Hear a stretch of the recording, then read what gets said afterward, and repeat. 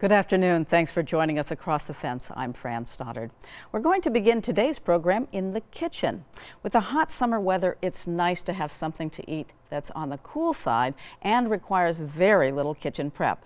So let's join Marco Ayala in his kitchen. He's preparing a Mexican dish in which he relied on his sister for a little help. It's that time of the year when we're craving fresh food. And by fresh, I don't only mean fresh out of your garden or fresh out of your local farmer's market, but food that is fresh, that cools you down. Keeping that in mind, if you're anything like me, you're already planting and tending to your garden. So this year I decided to plant a bunch of cucumbers and radishes.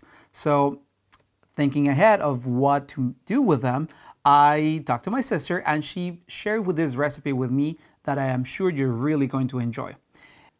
This is a cucumber tuna radish salad that my sister makes for her family on a regular basis. And it's not only a very cool recipe because it literally cools you down, but it's also very budget friendly, which is another thing that I really like about it, aside from the fact that it's absolutely delicious. And I'm going to serve some here in this little plate that we have over here, while I'll tell you a little bit more about it. I want to also put some of the juice in there. Look at that.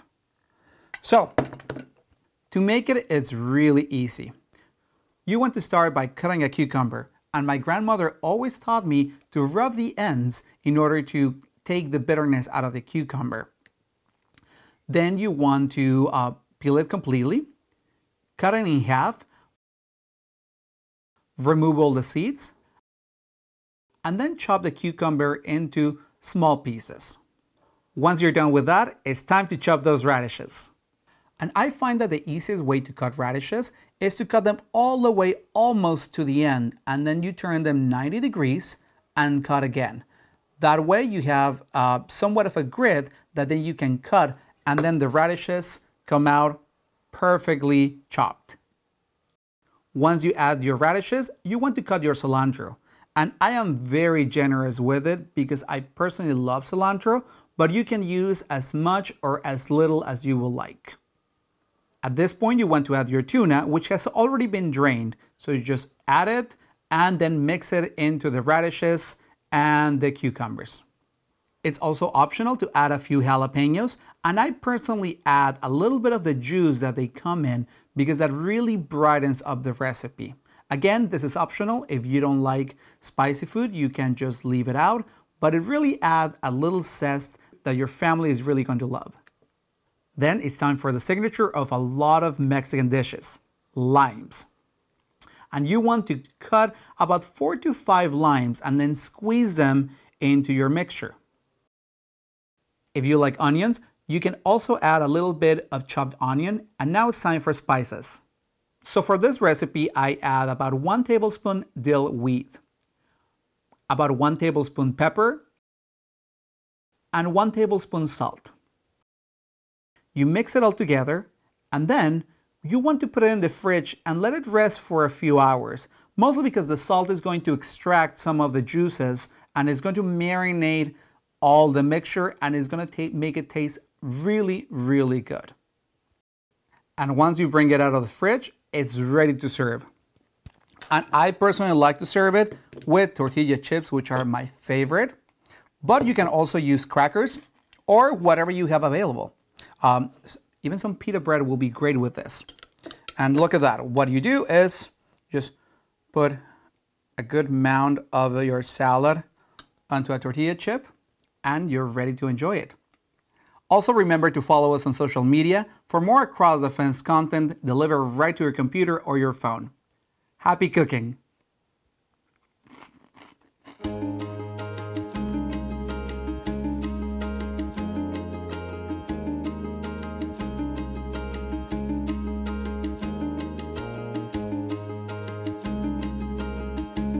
As always, you can find our recipes on the Across the Fence website. From the kitchen, we head to the garden. Here's Leonard Perry with some tips on growing your own potatoes. Here we have some potatoes growing, and you may wonder what this structure is around that netting. Well, this is insect netting. Now, I've grown potatoes for quite a few years, and one year, middle of summer, they just, in a few days, all went down. I did like a lot of you can do, is contact a plant diagnostic clinic and found out basically it's leaf hoppers came in on a warm front, were blown in, and so leaf hoppers can actually destroy a plant in a very short time. Hence, I've started using this netting just to be sure. You don't always need it. You can probably get by without it. Last year I had some plants that didn't have a problem, but just to be safe, I've got some. So what it is a netting you can buy online. It's called insect netting. You could use like a reman material, spun bonded material, but that you don't see through. It doesn't last as long. This isn't that much more expensive and it will last for years. Treat it well. Held on by simple paper clips here on a simple pipe. You can get it at any hardware store. And we'll just roll this back like I do every time I need to water these or check them. Very simple. And once we do that, you see they're growing actually in bags. Now that's a way I like to grow other vegetables too, not just potatoes. It's a simple way if you don't have a lot of space, say you have a patio or balcony, you don't have a field, you can grow them in these bags. You can get different size bags, different colors. These are 15-gallon, hold 15 gallons of mix, but you can get 10-gallon and 5-gallon and shorter ones. I sometimes like to grow root crops in these. You can grow lettuce, you can grow tomato. I like to put a tomato in one of these, just stake it well. And so there are a lot of things you can grow in here. So you get this bag. I like the ones that tend to have handles on them. Like over here, there's so you get fairly heavy because you use like a topsoil in these, a bag topsoil, that's what I use. Now it has, it's already been prepared, it has some compost, and I like to add a little bit more in there, maybe one part of composted manure to 3 parts of the topsoil. Mix it up well. The other nice thing with potatoes, they tend to like a little bit more acidic soil, so you can add a little sulfur to this. You don't have to worry about changing your garden soil. It's very simple in a bag to make it a little more acidic for these. One of the things reasons I like to grow potatoes in these, they're very easy to grow and harvest, as we'll talk about, and you can grow a lot of different varieties growing your own than you can find in the store. And there's some just great ones. One of my favorite is one called Corolla, and there's German Butterballs, the Yukon Golds that are more common in stores, but there's some places that just sell seed potatoes. Now you don't want to use potatoes from the store, you want to use those that come in the spring. They have sprouts on them. They're grown just for growing potatoes. So you fill a bag, make this mix up, fill it about 1/3 full, only about 1/3. Push those potatoes down just into the soil. When they sprout after 2 or 3 weeks and start growing and get up to about 6 inches or maybe about the top of the rim of the bag, then you add another 1/3 soil. Fill it more in. So they're mostly covered, and then they'll grow up. This is about 6 weeks of growth. I like to plant in the first part of May, and then should have potatoes starting in about the middle of July, so maybe about 10 weeks. So I've planted the end of June and had potatoes the end of summer, so in early fall. So you can space them out. You can harvest when the plants start to die back naturally after that time. Or if you get hungry beforehand after they're like this, you can probably find little potatoes started down there. I'd give them a little bit longer, but you can dig around and find those. You see these posts to help stake them. These are just bamboo with some string, and I find a very good cap to help protect your eyes are pencil erasers, just on the little bamboo stakes for those. So with that, you can grow a lot of different types of potatoes. There's a bit more on my website, Perry's Perennial Pages, perrysperennials.com.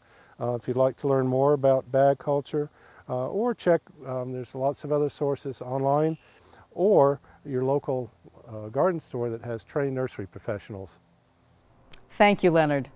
Our final segment today traces the history of the Long Trail. Students in the UVM Reporting and Documentary Storytelling program spoke with writer Reden Newquist about the end-to-end trail from Massachusetts to the Canadian border. I think the Long Trail is the essence of Vermont. It's demanding and it's beautiful. The Long Trail and the Green Mountain Club began in 1910 when James P. Taylor was frustrated because there were no hiking trails in Vermont. So he had the idea of a long trail that would run from the Massachusetts line to the Canadian border. Among the most famous early long trail end-to-enders were the Three Musketeers, who hiked without male escort in 1927. Taylor was good at publicity, so he made sure that there was coverage in papers all across the country. And of course, these three young women were attractive, sporty looking, so they became quite popular.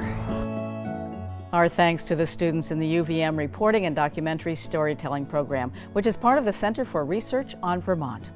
Once again, thank you for joining us across the fence. I'm Fran Stoddard. Stay well.